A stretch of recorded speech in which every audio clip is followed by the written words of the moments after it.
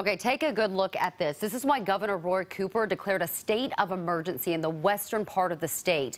In Winston-Salem, a tree fell on a house, causing a whole lot of damage. Look at that. All over the area, ice brought down trees and power lines.